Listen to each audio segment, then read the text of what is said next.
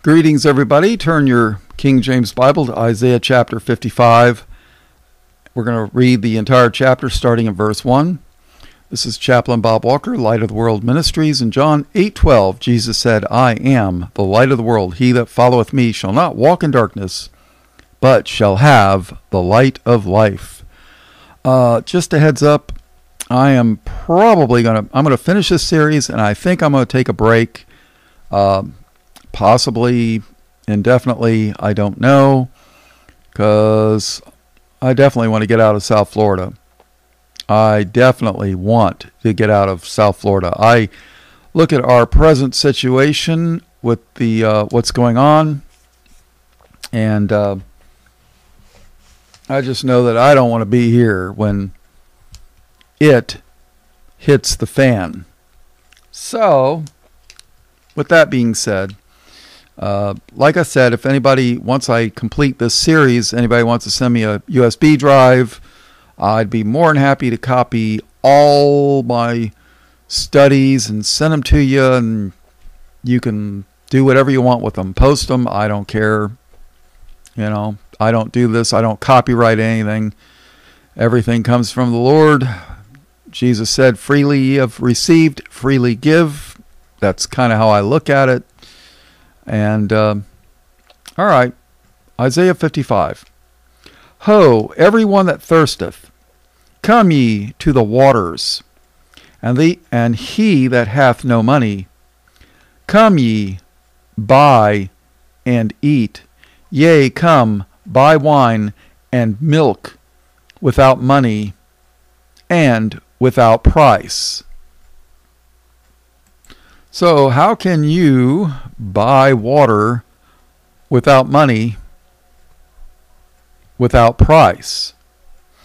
Well, Revelation 7:17.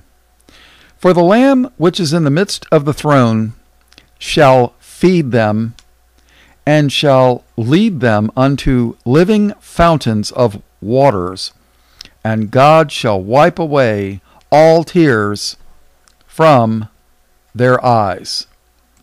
Companion verse 21, verse 6 in Revelation 21:6.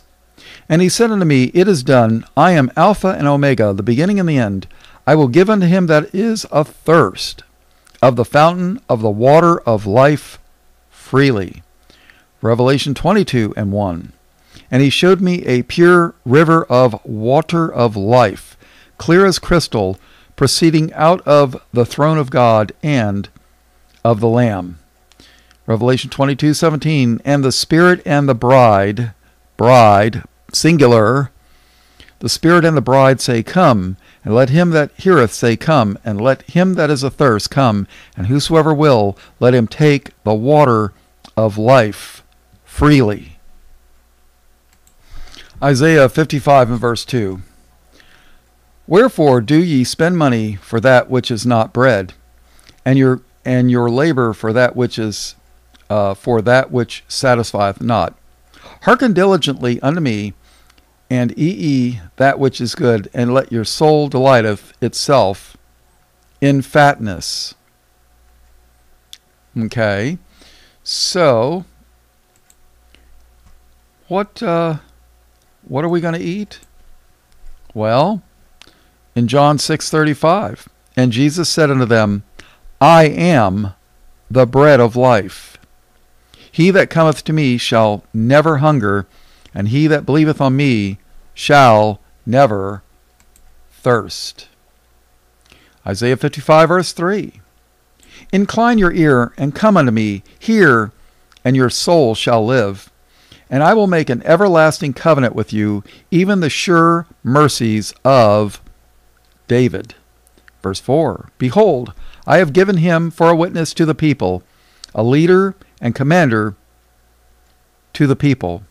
Behold, thou shalt call a nation that thou knowest not, and nations that knew not thee shall run unto thee because of the Lord thy God, and for the Holy One of Israel, for he hath glorified thee. Seek ye the Lord while he may be found. Call ye upon him while he is near. You know, people, I'm not going to say that a deathbed conversion is impossible, but I tell you what, if these people that think, well, I'm going to live in sin, and then when I'm on my deathbed, 30 minutes before I kick the bucket, I'm going to ask the Lord for forgiveness. Well, guess what? You might die an hour before that 30 minutes. You might have a car accident the day before your deathbed and be in a coma and can't ask. Sometimes I think the Lord says, oh, you think you're going to live in sin, and then just before you die, you're going to call upon me? Maybe, maybe not. Maybe the Lord will say, I don't think so. Remember something. It was God himself that closed the door on the ark in Noah's day. So verse 6, seek ye the Lord while he may be found. Call ye upon him while he is near. Let the wicked forsake his way, and the unrighteous man his thoughts, and let him return unto the Lord, and he will have mercy upon him, and to our God, for he will abundantly pardon. For my thoughts are not your thoughts, neither are your ways my ways, saith the Lord. For as the heavens are higher than the earth, so are my ways higher than your ways, and my thoughts than your thoughts. For as the rain cometh down, and the snow from heaven, and returneth not thither, but watereth the earth, and maketh it bring forth and bud, that it may have seed to the sower, and bread to the eater. So shall my word be that goeth forth out of my mouth. So shall my word be that goeth forth out of my mouth. It shall not return unto me void, but it shall accomplish that which I please, and it shall prosper in the thing whereto I sent it. For ye shall go out with joy, and be led forth with peace. The mountains and the hills shall break forth before you into singing, and all the trees of the field shall clap their hands. So how are these trees going to clap their hands? Well, sometimes trees are indicative or symbolic of family trees, as recorded in Ezekiel chapter 31. Let's read verse 3. Behold, the Assyrian was a cedar. Now, cedar is a type of tree, in case those of you that don't know it. Behold, the Assyrian was a cedar in Lebanon, with fair branches, and with a shadowing shroud, and of an high stature, and his top was among the thick boughs.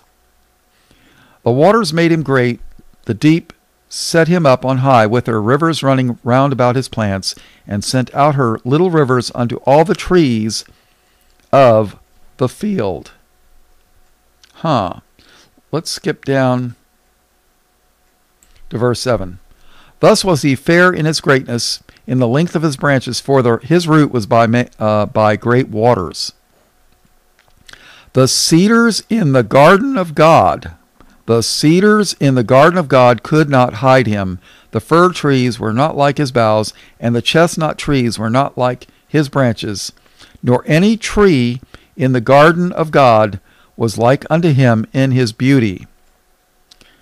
I have made him fair by the multitude of his branches, so that all the trees of Eden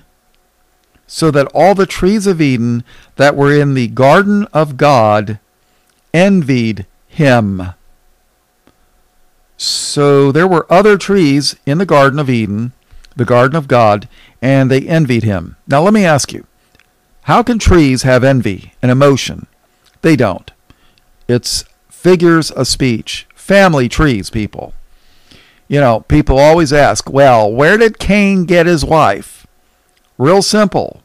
Read Ezekiel chapter 31, people. He went to the east of Eden and built a city. You don't build a city for a husband and a wife and a couple of kids. No. You build a city when you have a bunch of family trees. So that all the trees of Eden, which were in the garden of God, envied him. There you go. All right, let's go back to Isaiah 55, verse 12.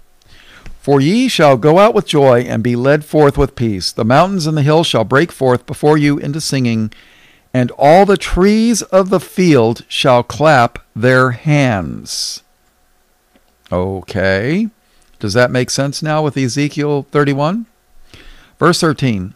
Instead of the thorn shall come up the fir tree, and instead of the brier shall come up the myrtle tree, and it shall be to the Lord for a name, and for an everlasting sign that shall not be cut off. And forgive my speaking, I've got a bunch of cold sores in my mouth, and it hurts to even talk. So, and I'm trying to finish up this Bible study. I guess I'm being attacked. I don't know. Please, people, keep me in your prayers.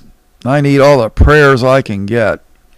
So, all right. All blessings, praise, glory, and honor to God the Father and his only begotten Son, Jesus, who is the Christ, the Lamb slain from the foundation of the world. In Jesus' precious name, amen.